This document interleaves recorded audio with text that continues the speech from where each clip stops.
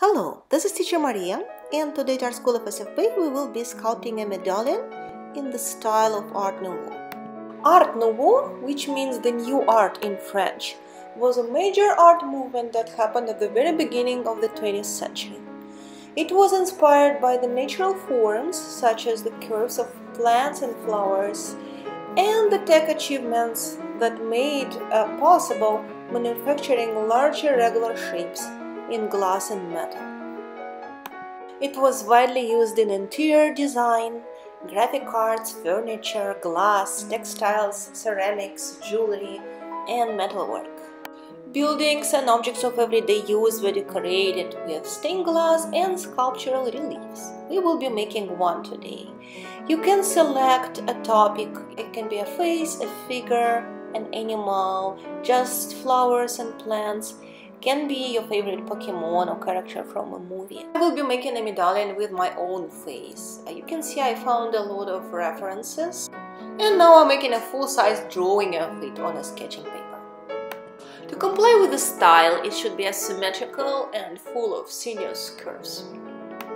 I define my profile line on the sketch paper. Later I will just transfer it to the clay piece. Now I'm making my flat medallion base, making sure it's thick enough. It should be at least ½ inch thick. Remember that you will make some dips in it and then add some volume on top. And I'm also stretching my piece of clay a little bit so that the drawing fits in perfectly.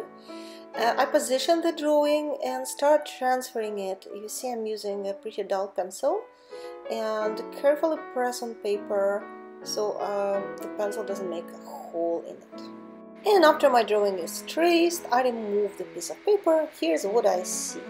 Now my job is to turn this into a relief. So some things should get deeper, and I will probably just push, for example, on the background.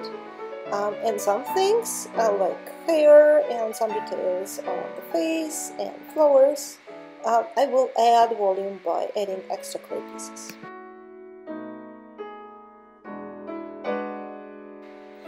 I cannot make my face fully three-dimensional, but I want to show the difference between the cheek, which is closer to us, and nose, lips, and eye that are slightly further away, so I'm pushing them more towards the background.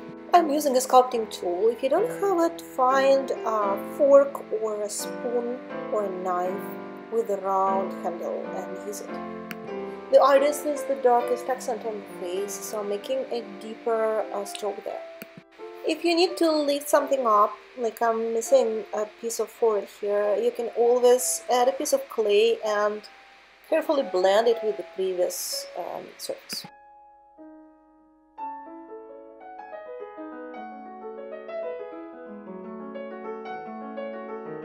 In this video I skip the stage of adding texture to the hair and the flowers. I use the regular pencil for it.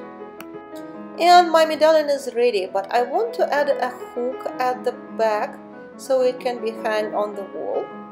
And this is what I do. I make a loop out of wire and I push it deeper, put a piece of clay on top and carefully blend it with the surface. Also I make some dip for the nail it will be hanging on. My artwork is ready. Since it's an air-dried clay, I will just let it sit on paper and dry out. You guys can start working on yours. Good luck!